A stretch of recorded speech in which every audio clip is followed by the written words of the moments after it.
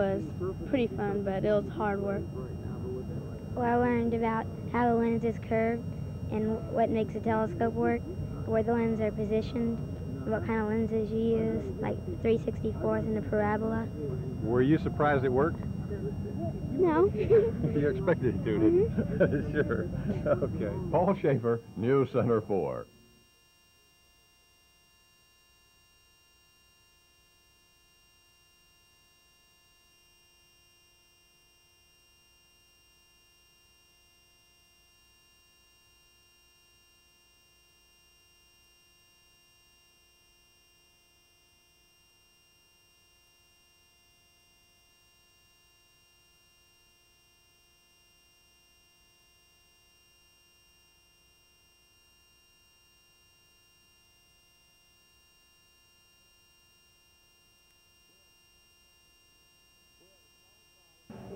We have a slight problem in that the sun's not out. So it's kind of hard to take silhouettes or backlit pictures when we don't have a good light source. Steve Schaefer, So what Pat we're gonna Neff do, we're Middle gonna School switch Industrial today's Arts teacher. assignment with what you're going to do next week. Okay, let's go to work. This is a class in photography. He also teaches drafting and electronics. Okay, you're off and running. Which one, David? To a visitor, it may look as if his students are going in all directions. Well, they are. Oh, who's Working first in to groups, today? students are covering all steps in ribbon it, what photography, you got? and somehow Skipper manages personal attention. Women in sports. Okay, that's great. I enjoy it very much. I like working with the youngsters, and here at Pat Neff we have an atmosphere where we can have a good time, and everybody does their job and learns. It's quite enjoyable.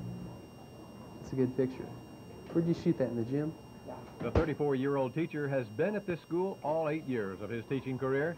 He has a bachelor's degree from Southwest Texas State University and a master's from UTSA.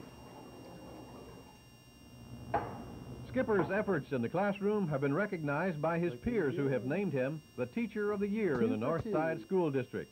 Congratulations, Steve Skipper. Paul Schaefer, News Center 4.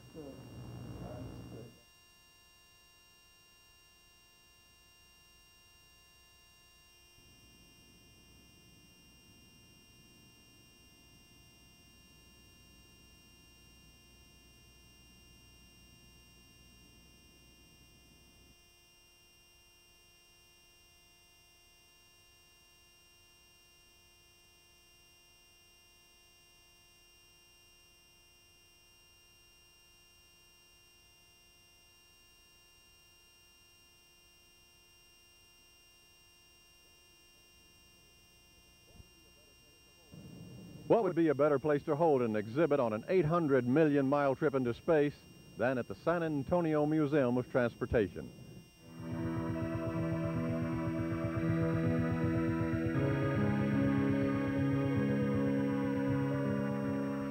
Encounter with Saturn. This is a collection of color photographs of that planet and its moons taken by Voyager 1 last fall. It includes many photographs that have not been released to the public until now. Museum director Joe Zwatsky said this encounter with Saturn was produced by the Oregon Museum of Science and Industry in Portland and made available through the Association of Science Technology Centers in Washington, D.C. It's a mind-boggling exhibition, looking at the colors and all the other things we've learned from Saturn, the rings that surround it. It's just, photographically, it's a beautiful exhibition, and scientifically, I think it's a very important exhibition for us. San Antonio was selected as the first city to display the exhibit during its 2-year nationwide tour. Encounter with Saturn will be on exhibit 7 days a week in the Museum of Transportation at Hemisphere Plaza through June 27. Paul Schaefer, News Center 4.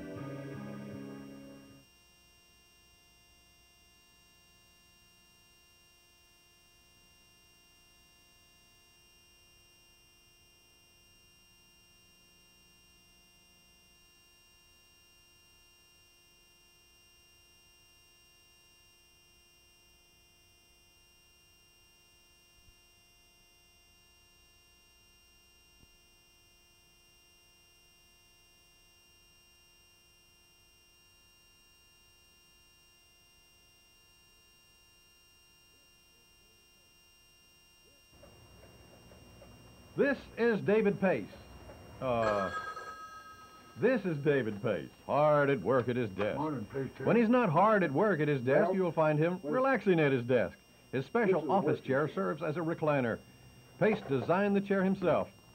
He's better known as the Picante Sauce King. He founded the Pace Picante Sauce Company in 1947. And when long, hard hours and pressing business matters fatigued him, Pace discovered he could relax a few minutes on a slant board and become rejuvenated. That inspired him to design the Pace chair, a sturdy office chair and a recliner. We secured the services of a patent attorney, and he made a search and found that this was new and novel, and we secured a patent on it. At that time, I got very interested in the chair along with the food business. But the food business grew so that I just set the chair aside. Pace sold the Picante Sauce business recently and now concentrates on making and marketing his chairs. He's already attracted out-of-state business from his first national ad in this month's issue of a health magazine. Well, it's time for Pace to get back to work, so we'll say goodbye, or perhaps good night, David Pace. Paul Schaefer, News Center 4.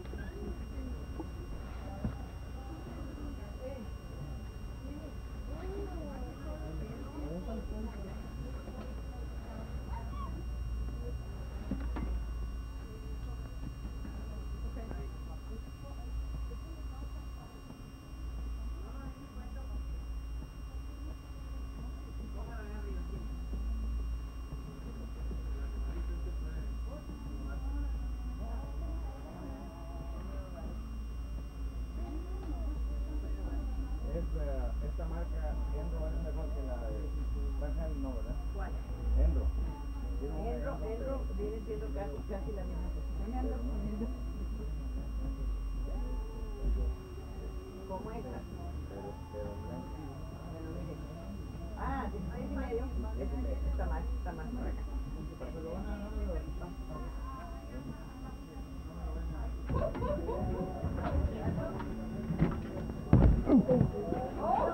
Sorry. Come on. Okay.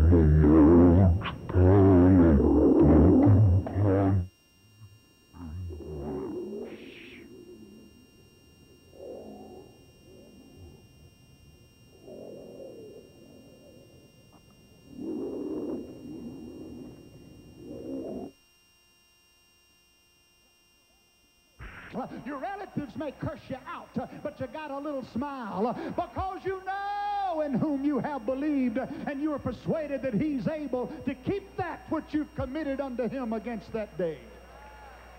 Hallelujah. Somebody said, well, do you have to be so emotional about it? Do you?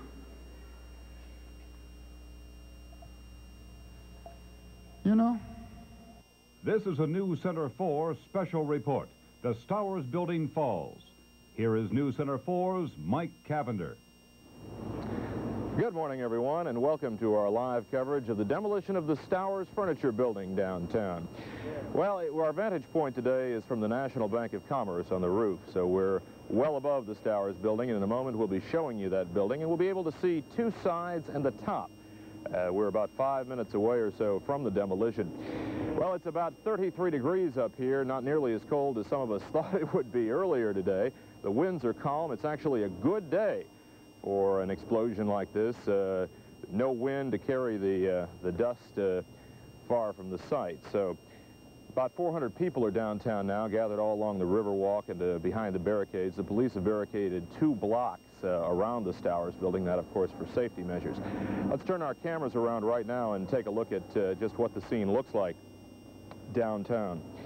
A little history on the building you'll see come down in just a couple of minutes.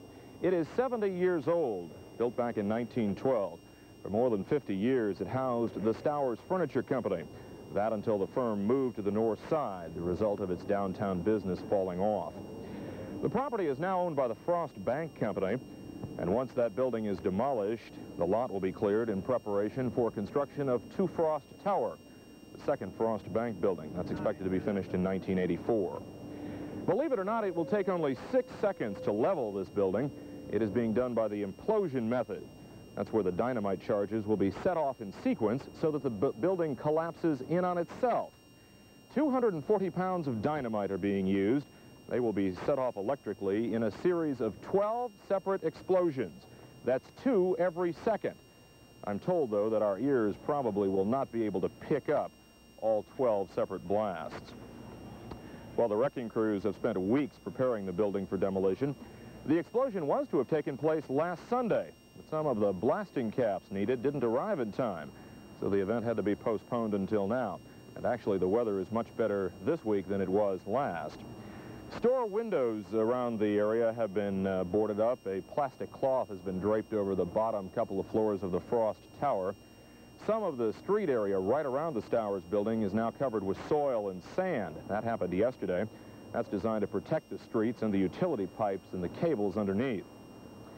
We were a little worried about rain and high winds, but they wouldn't have affected the wrecking company's plans. They were a little worried about low cloud cover, and that's what would have held up this explosion. That's because if the clouds were too low, the shock waves would have bounced off and possibly caused some damage to surrounding buildings. But that's not the case. It's a beautiful day, and as far as we can tell, everything's going along as planned.